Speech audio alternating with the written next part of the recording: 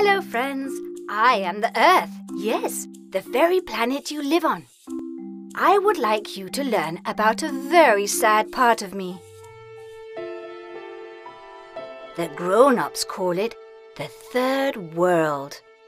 But what they are really talking about is all the poor countries in our world. The third world is in Africa, Asia, and Latin America.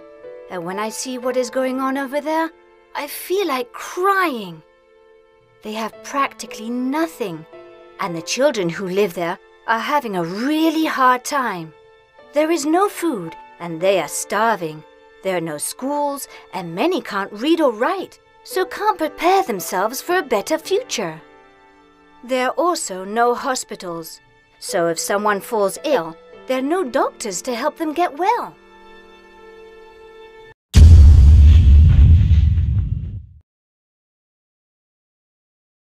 Modernization theory is used to explain the process of modernization within societies.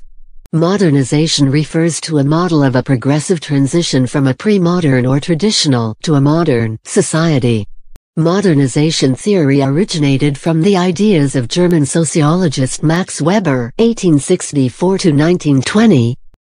Long before, people will take hours of walking just to arrive at a certain destination.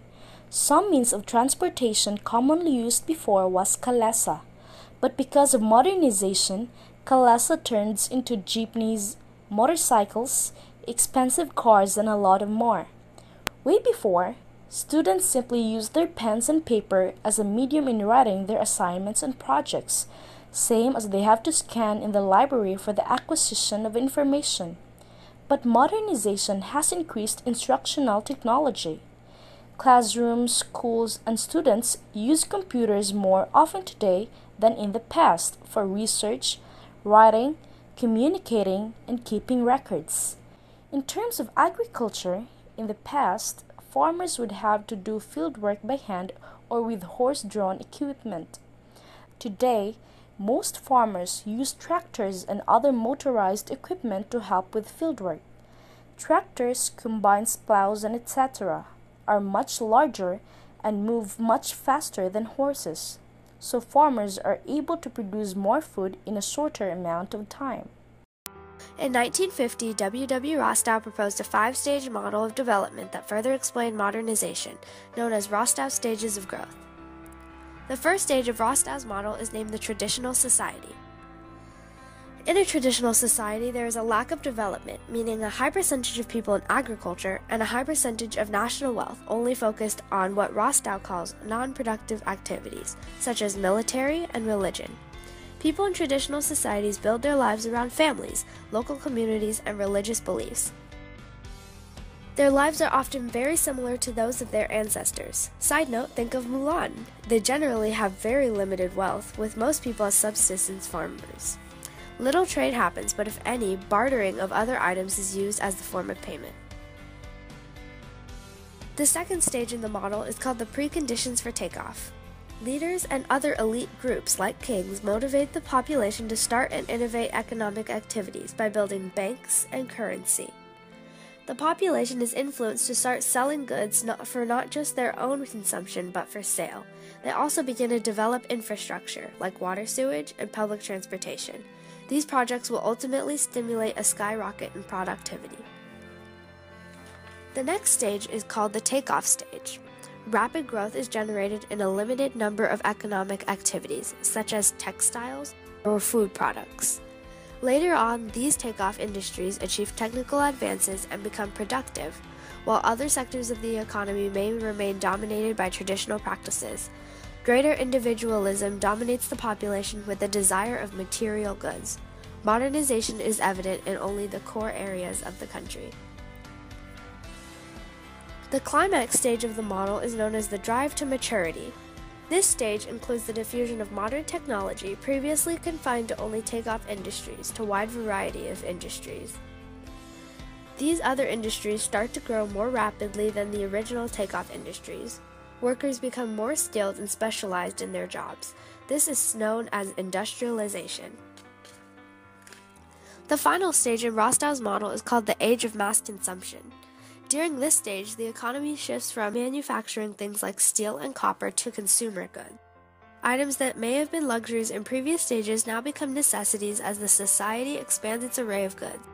This stage is marked by high incomes, with the majority of workers involved in only the service sector of the economy.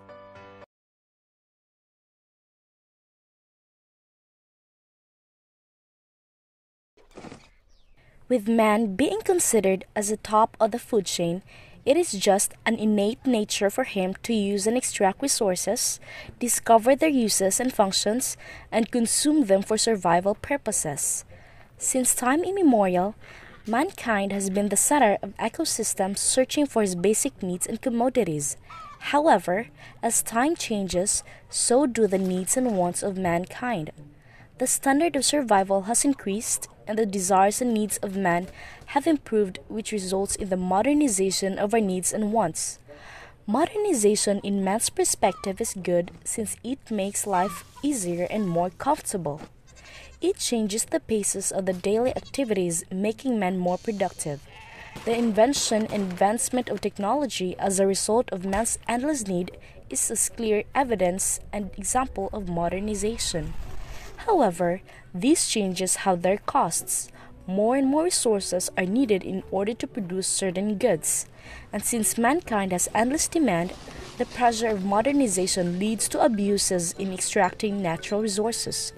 The imbalanced scenario of extraction and restoration of the natural resources are clearly evident, yet man has little to no effort of mitigating it.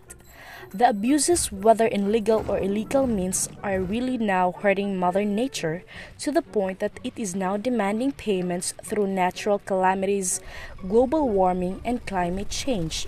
These things are the main effect not just of modernization but to the reckless act of man himself.